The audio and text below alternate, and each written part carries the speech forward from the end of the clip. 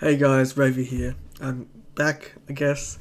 Basically, I just wanted to go play Fallout 4 and like video games, just chill and do my other things. And I'm yeah, actually I can do that because this is a hobby. And I'm like, alright, I'll just go do that. And I kind of started reading, Heat 7, and then I got a little bit bored with the story. And I was like, whatever, I'll just go do that. So, yeah, there's a couple of weeks there where all I played was the Fallout 4 and podcasts and watched some movies and whatever. Just enjoy myself with other things that wasn't reading. I just wanted to take a break, pretty much. So yeah, I'm back with Heat 7, which came out in 2010. I quite like this cover. It's one of my more favourite ones because it's very, I guess, stylized and striking and very kind of cool to look at. Because I know for the longest time I wanted to read it because I wanted to know this story that the cover was about. You know, wolves, otters. Oh my god, super cool. And yeah, and then the back cover's pretty cool. It's like more of an extended illustration and nice colourful piece of the first story. What was it? Oh, By a Nose. I don't know why I don't remember that. So I guess going into it, the first story is By a Nose by Tony Greyfox and art by Yuki. Both of them are very familiar names, but I can't place them. So I quite like By a Nose. Like it's, well, obviously it's a story heavily focused on the main character, German Shepherd, who's on a business convention to Vegas, and he's hooking up with his longtime flame that he kind of wants to elope with. And he gets involved in shady business, and he uses his nose. Well, he's nabbed for the use of his nose, and I guess before I go into it, like coming off, shit, was it Slippery Times? I think it was Slippery Times by Foosball in the previous issue of Heat. I don't know if it was directly the last one or maybe the one before that, where it had the fire scene character. I'm pretty sure her name wasn't Jane. I can't quite remember it. But there's a really heavy piece where she was using her nose to smell fins and whatever. And, you know, kind of coming off that, like, just seeing how the author interpreted explaining that kind of sense in text, it wasn't as good, to put it bluntly. Like, it was alright, but it's like, just coming off Foosball, it's like, oh man, just like bad luck, really. Yeah, other than that, it's quite cool. I'm also been kind of reading Fan 7 off on the side, which is anthology set all in Vegas, so I kind of got mixed up in there, because, yeah, this is set in Vegas, I'm rambling now. So yeah, follows Rolf, and he's on this holiday, and he hooks up with his cat girlfriend or whatever, and she's he keeps like asking her, like, come on, come away, you know, we'll get hitched and whatever, and she's like, oh no, I need to look after Ma and my brothers, like ever since my father died. It's really like cagey and shady, and then she gets kidnapped, and he's forced to help this gangster Tomcat and his goons and find some dude who's missing because he's got the nose and he can smell him out, and he escapes them and runs to Catgirl, and I guess I'll go into spoilers with this one because I kind of want to talk more about the ending, and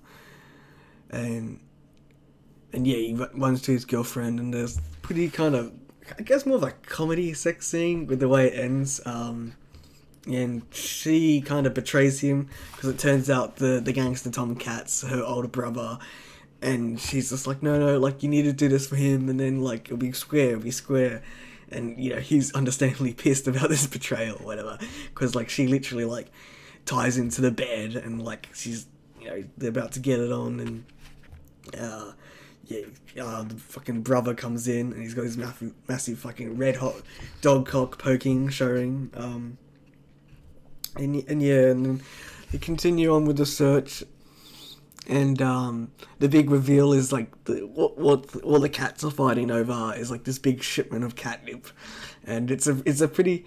I think what I do like about the story is just the final scene where he just turns the table on all of them and then walks out on that chick, understandably.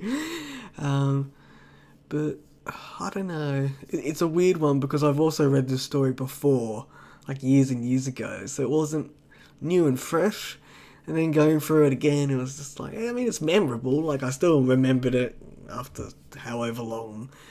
But it's just like nothing's really popped out. But it is cool. I quite like the art on this one. It's nice, kind of close to a double spread kind of going on there with the title image. So I guess moving on is a werewolf's last a werewolf's last warning, which is a poem by Wu Wei, illustrated by Solip Asp again. Which is it's got a lovely illustration that's very lewd. And yeah, no, I quite like this one. It's a poem that tickled my fancy. Yeah, I'm not too sure what else to say, as usual with poems. Next up, we got The Day I Met You by Corgi, which is it's an adorable comic.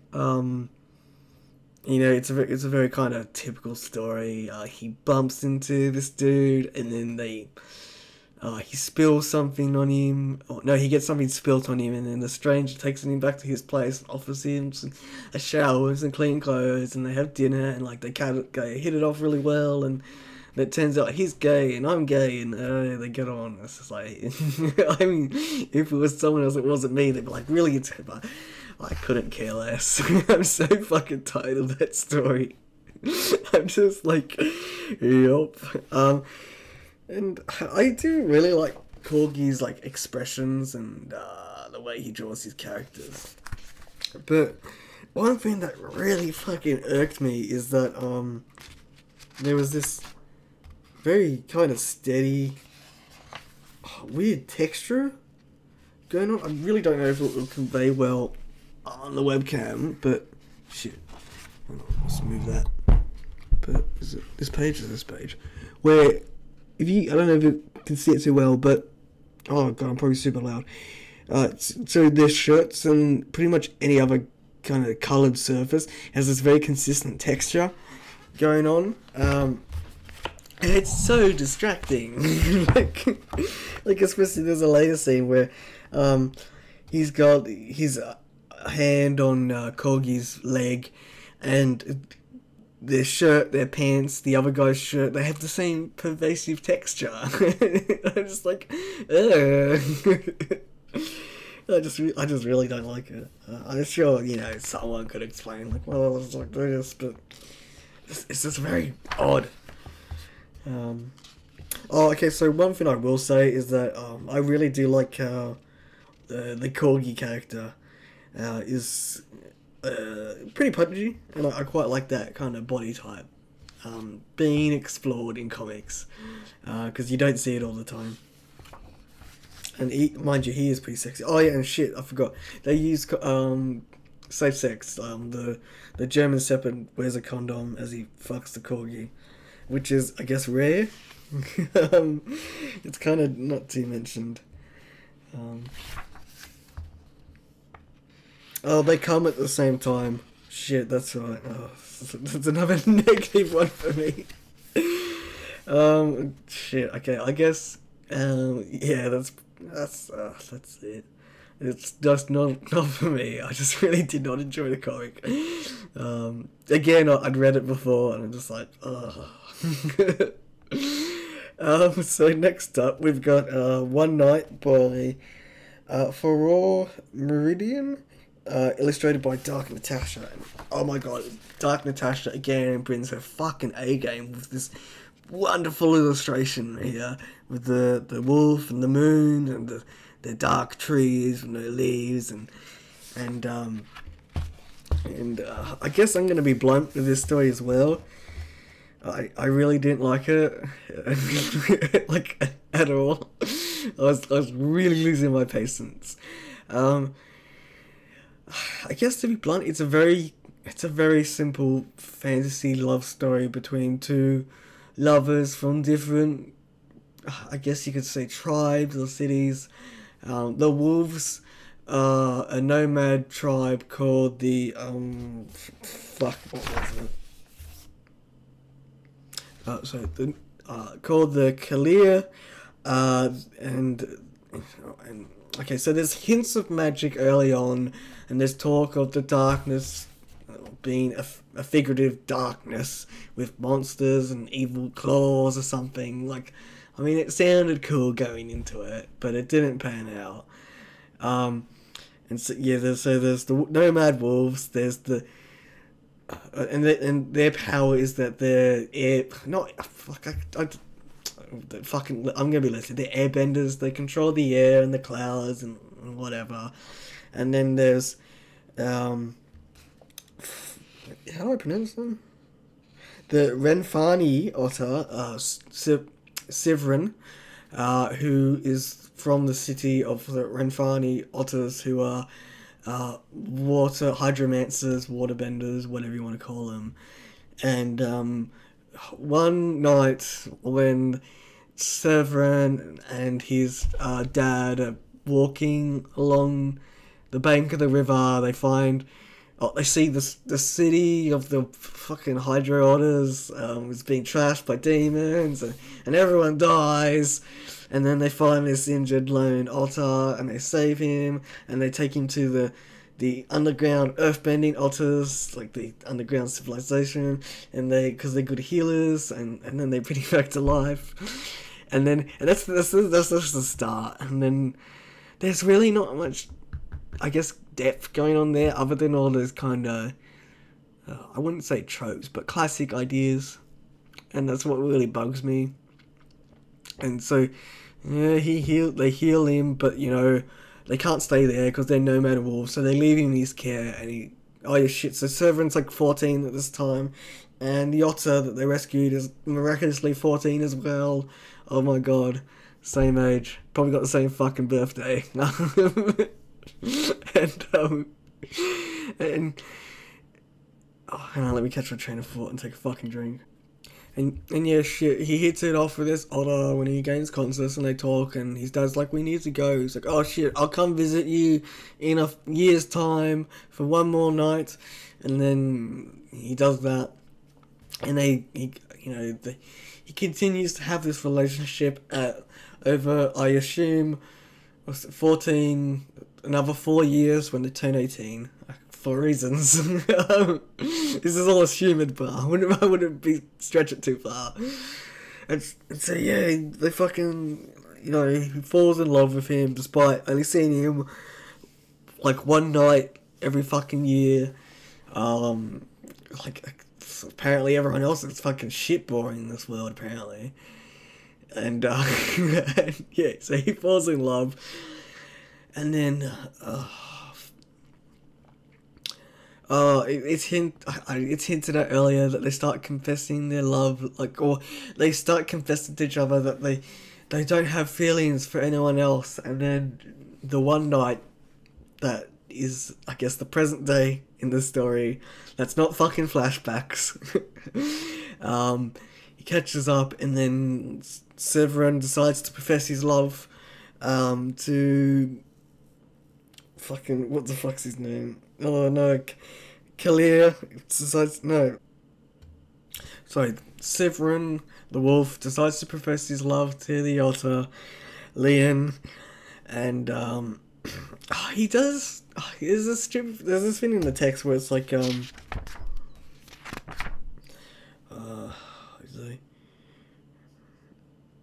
as I love you, Leon, he replied softly as he gazed up into the sky, as words he'd practiced for almost a year came to his muzzle. And in love, my otter, all things are possible. One needs only to see his path clearly to know what must be done. And with you, love has illuminated my path this night. And it's, as Lynn looked up, the wind about them began to die, to fade slowly to nothing under Kalir's will. Far above, the clouds began to swirl about, battered and pulled by the winds as they dispersed, driven back, away, and far and wide. The moon began to shine on the two young bodies as they lay in the grass, and a night full of stars watched down over them, while the Renfani were gifted hydromancers, the Kalir were masters of the air. As he lowered his paws again, Severin looked back into Leon's eyes as he held the elder tightly, and on this night, he whispered, the sound so loud in silence after the wind died down, if you want to, I mean, Leon, I'd wish to take this chance with you. Just now, this is one night I wish to share myself with you and with I. The wolf stammered and blushed brightly as he lost the words he wished to express. And that really fucking bugged me, because it started saying, like, oh, he'd been practicing this for a year. Like, and then, oh, he's so embarrassed he fucks up. And I was like, then why the fuck did you practice, mate? Like, for a year. Like, and this is, I think this is more just about Reyfar and what I don't like about fantasy stories. But, you know, when they use, like, you know, well, this one kind of falls for it. There's a few lines where the writer uses obtuse ways to describe the passage of time, you know, like 26 moons ago, or like 4.5 barrow seasons ago. And it's like, just say fucking years. Like, you've said years previously in the text, just use years again, or months. Like, you know, I mean, you can, I guess you can assume the reader can assume, well, maybe they're not following a traditional 12-month calendar. Maybe there's a different set of months, and the year's a different passage of time. Or it means differently. But, like, I guess explain that, rather than just say moons and seasons and whatever. Because I lose it so bad there. And fucking yeah, like, and I guess the main thing bugged me, besides just me not liking fantasy, is that they're even stripping away what I don't like. There's not much depth to these characters or the story. Like, it really is summed up as a love story between an otter and a wolf of two different tribes in this fantasy village, and magic plays very little to it, other than, I guess, background world building. It's like, you know, if you want to bring up that he controls the air and that otter controls the water, and then use it, you know, don't just mention it, incorporate it, you know, fucking shit, make the darkness attack them or whatever. But, like, I don't want to sit through fucking 10 pages of two really boring characters telling each other that they love each other in as many words, vaguely, half the time. And it's like, oh, I'm like, oh, like, fuck me. Like, I'm so beyond this shit. I mean, like, you can do it, but put depth in there. Like, I'm not gonna say what I would do, but it's just really bugged me that, you know, you strip away these things, there's not much going on there. I mean, even if I play, I can't remember the name of it, but it's like, you know, you build a character and you're like, okay, what's one good thing, what's one bad thing, and what's one odd or quirky trait. And I'm like, well, what's good about the wolf, Severin? He's loyal. He's devoted. Okay. And what's bad? Well, he never fails to get there. Like, even though sometimes he runs late, he never fails. I guess you could say he's not good at expressing his true feelings, but then you can say the same shit as fucking Leon. Like, really, I can't pick of anything bad about him. Whereas, I guess you could say, I guess going back to the first story with Rolf, the good, I guess you can say he's very trusting, he's lucky, he's headstrong. I guess you'd say he's headstrong. to some degree. The bad, he's a bit, I guess you could say he's a bit clueless, a bit trusting, like to a bad degree with the chick. Actually, I guess you could say one bad thing between him and Severin is that they're both pining over people that they don't see very often. It's like, you know, it's something I can never excuse. It's just like, a year is a very long time. To me, at least. It's like, jeez. Yeah, I think that's, yeah, he's badly trusting, I'd say that about Rolf.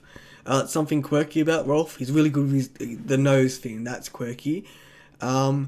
He was lucky at gambling, which I think kind of falls under the whole Vegas trope. The main character's got to be good at gambling. And I guess the other quirky trope that Rolf has is that he's very street smart. Like, he knew that the drug was not marijuana or whatever, that it was catnip. And, you know, he kind of saw through the game. And you could say he felt very much like a noir detective without being a noir detective. I love that about him. Quirky trait about the wolf. Seven. He's a shit fucking airbender, that's for fucking sure. If you can smooth the clouds out of the way so the moon can see them. Like, what's the point of that? I mean, that's actually, that really fucking bugs me now. So, if they're gifted airbenders or whatever, why the fuck are they a nomadic tribe? Wouldn't they just change the climate around them so that they have perfect crops? You know, I mean, coming off the back of my knowledge, like, the reason why the Aboriginals in Australia were nomadic is because it was very hard to find consistent food consistently throughout the year. Like, with the wet and dry season, a lot of times, a lot of plants are only available to eat for like a very short windows, so they have to keep moving. You know, because it's especially living in the desert and like the rainforests, and yeah. Fuck, but I guess I'll just wrap it up. And yeah, so one night ended predictably hokey. They confess love, they have perfect sex, and they come at the same time. I feel really bad, but I skimmed like the sex scene towards the end. It was like 2 pages, and I'm just like, nah, I'm so fucking done. I'm just like, yeah, whatever. Not for me. And then I read the rest to do with the story. And yeah, he leaves his nomadic tribe to stay with Leon with the other otters underground. And he says something really fucking stupid. He says like, my magic is as strong as my sword arm. And I'm like, I didn't know you fucking had a sword, considering that it opened with you saying that you ran through the forest just in your loincloth. So why the fuck are you talking about swords all of a sudden? And 2, your magic's really that fucking strong.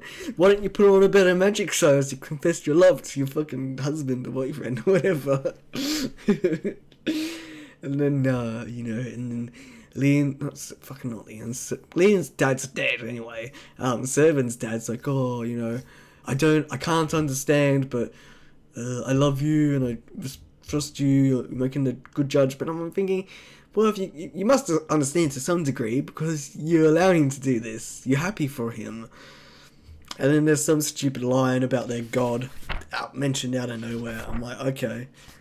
Was it? Yeah. May Verigai bless you with a swift journey, son, and know that I love you. And I'm like, alright, who the fuck's Verigai? I know you don't need to explain everything for, like, fantasy stories, but if you're gonna have that as your closing line, maybe explain why it's a very important blessing for his dad to say to him before he goes on this journey. I don't know. Yeah, that was one night. But shit. Going on. We got our first ad, Cowboy Briefs, which I'll tell you who it's by at the end. It's pretty cool. Ad. The little Twinkie bull guy. Or cow guy. Um. Oh yeah. Next up is Adam Wayne's comic, the one that got away, which is I mean, I'm pretty sure everyone's probably seen it these days. It's the one with the otter, the tribal otter, and she gets captured by the big wolf in the forest, and then he fucks her like a dirty cock sleeve. And I mean, that probably wouldn't be my choice of words. That might be his. And yeah, I'm just personally, I'm so done with that artist. I don't really like his stuff these days. And just reading it through, I just really didn't like the language, and I guess you can say the status that each of the characters had. You know, the big wolf's very dominant. He can have his way with this woman. I mean, and then the woman's very pliant. She's not. I mean, you can say, "Oh, you know, well, it's still consensual," but it's like she's in this kind of defeatist kind of situation anyway. And sure, you could say she takes charge, but it's like, is it just because it's, you know, it's sex, and, you know, chicks always love sex, and, you know, it makes me wonder. And yeah, the husband's a cuck but a loser, so it's okay to steal his wife because he's a shithead. Yeah. Oh, okay. So moving on. This is definitely where Heat 7 picks up a lot for me. Is just these final two stories. Final two stories and one last comic. So second last story is A Taste of the Wild by Candrel, which I'm pretty sure is Candrel's first story in Heat, and he did a fucking amazing job. And so I guess quick synopsis, because I actually really like this one, so I don't want to spoil it. This fox, kind of bit uptight, rents a Taste of the Wild, which is kind of, I guess, the business slogan of this werewolf prostitute. Well, I wouldn't say prostitute, but more like sex worker, sex performer, because there's a big performance to do with, you know, because he's human, he transfers into a werewolf, and, you know, there's a big chase because that's a whole part of the, I guess, experience. So this fox hires this werewolf, and really cool and hot, like, chase scene through this apartment. No apartment, it's like fucking hotel. And what I really like about it is just the stark characters fuck. The strength of the main character, which is does the werewolf have a name?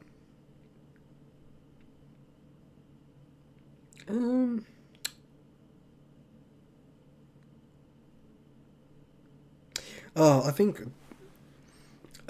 I could be wrong, but there's an offhanded line at the start where Jacob's the name of the werewolf, but he was saying it's not really his name. But I quite like the opening few lines, because I quite like the opening where there's a few lines, a few paragraphs where you get really strong basis of Jacob's character and why he's doing this and what he gets out of it, and what the prospective clients get out of it, and his kind of view on society in general. Like, it's really cool. And the fox is the typical kind of, I guess, antagonist to this. He's a very kind of stuffy, uptight guy who's, you know, paying like fucking six figures for this raucous night. Because, you know, Jacob assumes that, you know, he doesn't know how to experience. Like, the only way for him to experience it is through this facade, this fake experience, where he hires a werewolf to fuck him and chase him and then fuck him again. So it then goes on. It starts getting really like fucking heart pumping, and it's, you know, and then there's the pretty much a release just towards the end, and then this fucking bam, like twist, kick starts it again, and you know your heart's hammering, and then all the way to the fucking final paragraph on the final page, and there's the fucking amazing illustrations by Nega, which I probably won't show because they're quite lewd, really punctuate the text, and they don't draw away from it, which is really cool. And yeah, no, I fucking love it. I know I'm being a bit coyer than the others because I really think you should read this one. And the last story, like, you know, pick up Heat 7 for those.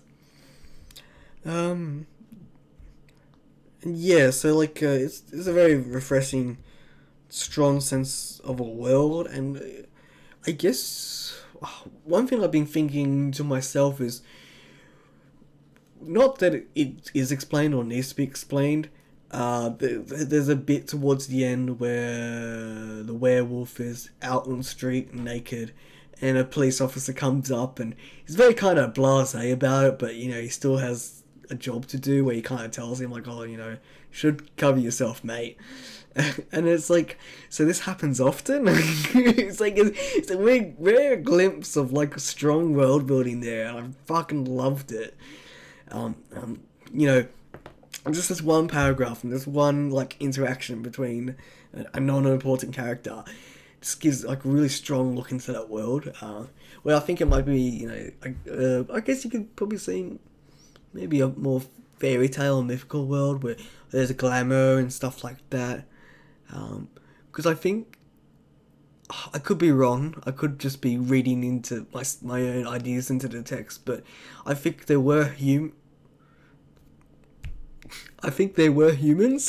I say after I remember that Jacob was a human before he turned into a werewolf at the start of the fucking story.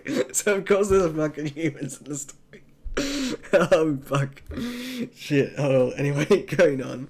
It's fucking, it's so cool. I love that story.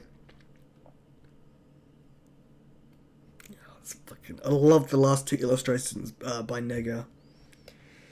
Next up, I could be wrong, but I think this might be Rukus's first comic, or very closely after, is it Unconditional? No, Cruelty. Cruelty was the first one.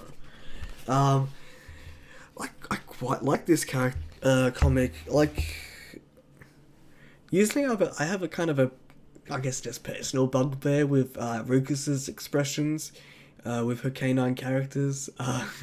But this one, like, I don't know what it is, but they're so cool in this. They're so dynamic, and I quite like the comic. It's a very kind of simple one. There's this wolf wakes up in the forest, and it's got a boner, and this small pygmy dragon comes out of nowhere and helps him with it. But you know, the wolf knows dragons are tricksters, so you know there's a double edge to this kind of deal. And yeah, it's a fun little twist at the end where yeah, the pygmy dragon's not really so small. And yeah, it's cool. I quite like it. It's a charming comic, and it's definitely what I like to see in Heat, in terms of comics. Like, very kind of solid, and I guess tight, small windows. You know, don't need to be large and overarching. You know, give you something nice and solid, and hot and erotic. And I quite like the design of the dragon too. Like it's like he's got the two eyes, and he's got these other two, I don't know if they're jewels or other eyes or magic things, because he's a magic dragon. Yeah. Next up we've got a poem by White Yeti, Dickinson. Oh, it's not Dickinson. Dickinsonian. Which, I really want to read it all out, but I won't. But I'll read the last 3 lines. It's I'm sorry I was way too loud. The neighbors called the cops, but I left as soon as you explained that I was just a fox. Oh, it's just so cute and charming. I fucking love White Yeti's poems. Guy's amazing. Yeah, so last one we got is Code Drop by Tempei Okun, with lovely illustrations by Jailbird, which they come out really badly on the webcam, at least from what I'm seeing here. With this one, it's really cool. Okay, what I love about this one is the Jackal character, Tess her. She's so strong, and I fucking love it. Like I really love it. So she's in this. She's stuck in this town after her car breaks down. She needs to finish this code for a job. It's very important because the cutoff's like tonight, and she can't get internet. So she's fucking carrying on and like lashing out at everyone. And then this kind of adorable golden retriever, because she hears him. I'm pretty sure he gets rickrolled. I think that's what's implied is happening. Like she hears like Rick Astley's never gonna give you up, like playing, and she spins around and she's like, "You've got internet." he's like, "Yeah, crazy lady." and yeah, so starts off with like him. Oh no, sorry. It starts off with like her pretty kind of shamelessly using him, and then she realizes that like shit, it's like 2 or 3 in the morning, and everyone's closed in this small town, and she doesn't have anywhere to crash. And the golden retriever, offers his place, and she's like instantly sketchy. She's like, "Is this guy gonna is he gonna get me? Like I know Akito, I can take him down." Like I love how fiery she is, and kind of how logically to me she thinks about things. And yeah, so she's kind of wary that she's hitting it off so well. She thinks there's something going on here.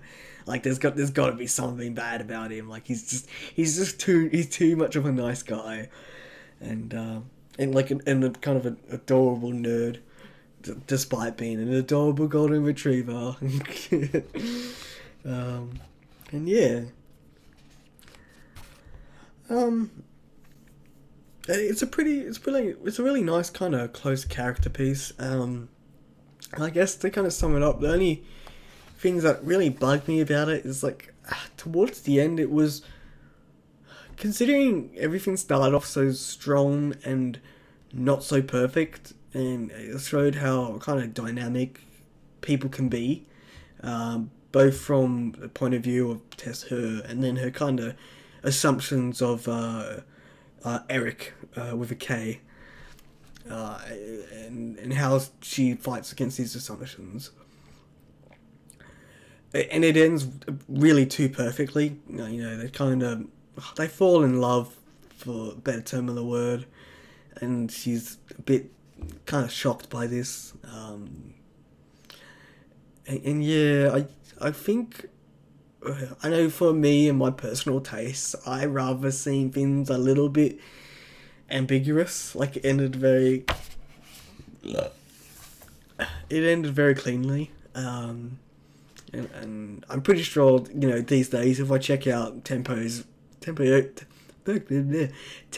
Kun's work, I'll see that he's got a bit more dynamic in that regard.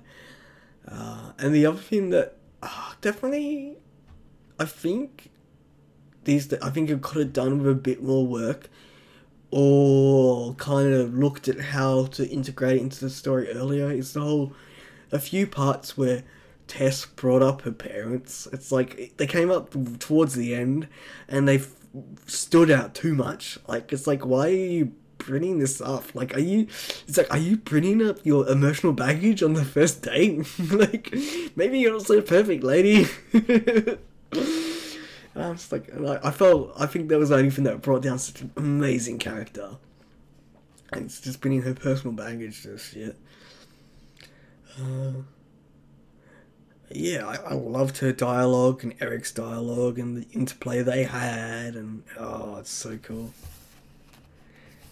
I'm not too sure what else to say about it. Like, I'm pretty sure it's also my first Tenpei Kun story I've read, which is horrible to say. Like, he's one of those authors where it's like I see all the time. It's like, oh yeah, I'm gonna read something by him. Oh yeah, I've got like 3 fucking novellas done by him, and I have not read one. Was it Six is Wild? And Windfall's the other one. That was awesome. And I listened to him in interviews, and he's super cool, and I finally read something by him. So yeah, I guess summing up, Oh, there's one more ad, which is Zero Gravity Vixens. Oh, the art's familiar, but I can't quite remember it. The artist. Oh, I just realised I didn't read the Afterglow this time around. So I'm gonna assume it says a lot of the same. I'll probably read it while I'm waiting for this to edit or something, and then I might add something in. Just messing up my hair right now. So, in summary, Heat 7, it's a bit of a miss for me. Like, I don't know if it was largely just my mood and just me being overly critical for stuff that's not my personal likes and dislikes.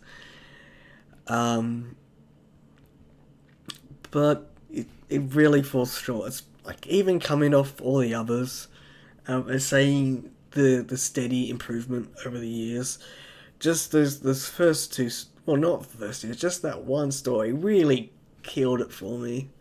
And yeah, I just really didn't like it. I feel horrible, but I think I want to be blunt and honest about it. But I would still pick up Heat 7, if not for just Candle's story, but everyone else. Because everyone puts a lot of hard work, and it's still great. Like, there's so many cool things about it. So, Heat 7 was brought to us by managing editor Alobex, assistant editor Wu Wei, chief publisher Jeff Eddy. Actually, now that's there, assistant editor Wu Wei, I'm gonna look that person up and see who they are and if they're still around. And I swear to God, if they're someone fucking famous. Front cover illustration by Talensi. DeviantArt. By a Nose by Tony Greyfox, illustrated by Yuki. Actually, I better mention this. Tony Greyfox's fur affinity is T. Grey Fox, which I guess doesn't translate well with his name, so I think I mentioned it there.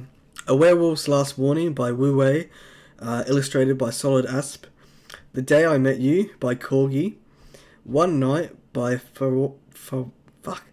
One Night by Feora Meridian, illustrated by Dark Natasha. Cowboy Briefs by Green Monkey. Oh, that's who it is. I'm pretty sure he's a Hard Plus or some contributor. I'm pretty sure. I'm 99% sure. The One That Got Away by Adam Wan. The Taste of the Wild by Candrel, illustrated by... Oh shit, can I remember how to pronounce his name from the... oh no, my blank! Famous comic? Franco, The Tables of Last Earth. By Cristobal Joffrey Hoffman? No, it's Cristobal. No. Oh, fuck. No, I fucked it up. I failed to pronounce his name. By Nega. Odd Coupling by Ruckus. Dickinsonian by White UAT. Illustrated by Dragon Drawer. Oh, I'm pretty sure I was checking those out recently. His name's super familiar. Anyway, Code Drop by Tempeh Okun, illustrated by Jailbird. Zero G Vixens by Foxer, Foxer421 at Fair Affinity. Afterglow illustration by Kyovi. Oh, that's cute. Oh, it's there on the page. Back cover illustration by Yuki. Oh yeah, shit, that would make sense because it's the same picture. So Heat is by Sofawolf, 2010. Heat is published yearly and welcomes submissions of stories, arts, comics, and ideas for future issues. For full guidelines, please see our website at sofawolf.com, contact us by email at heat@sofawolf.com. And they are furry publications, so please, if you've got a story, make it furry. And yeah, that was Heat 7. I suppose it's a bit of a downer. It took me so long to get through. But I just wanted me time. Next up is Heat 8, which... Oh, shit, which one's Heat 8? Which one is Heat 8? I do kind of want to do the Heat that came out, Heat 14. But, because, like, by the time I fucking get to it, it might be next year at this rate.